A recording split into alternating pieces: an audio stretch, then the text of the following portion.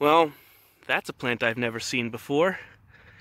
At least, not that I know of, and certainly not out in the forest like this growing wild.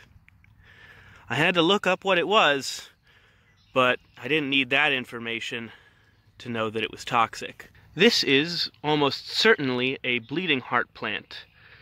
It is not native, it is introduced, but apparently it's not that much of an invasive plant. Otherwise, you would see it a lot more. Although, take that bit with a grain of salt. If it's showing up growing wild in the woods like this, there's always a chance that it might become invasive at a later date. Now, it's not hard to understand why it was introduced. It is quite pretty.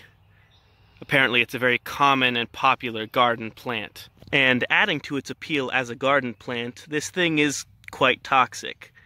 It's very unlikely that anything in this part of the world is going to want to eat it.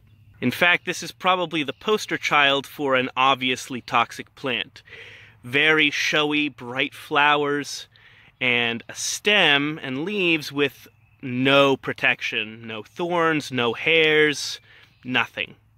And toxic it is to both humans and pets.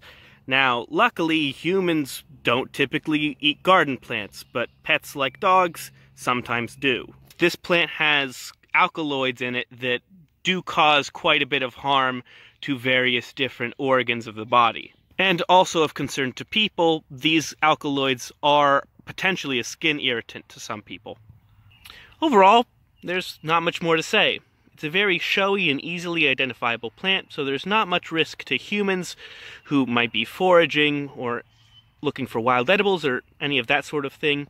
But if you have a small child or a dog that might think this is food when it isn't, then you have a little bit to be worried about. Well, I hope you all learned something and enjoyed. See ya.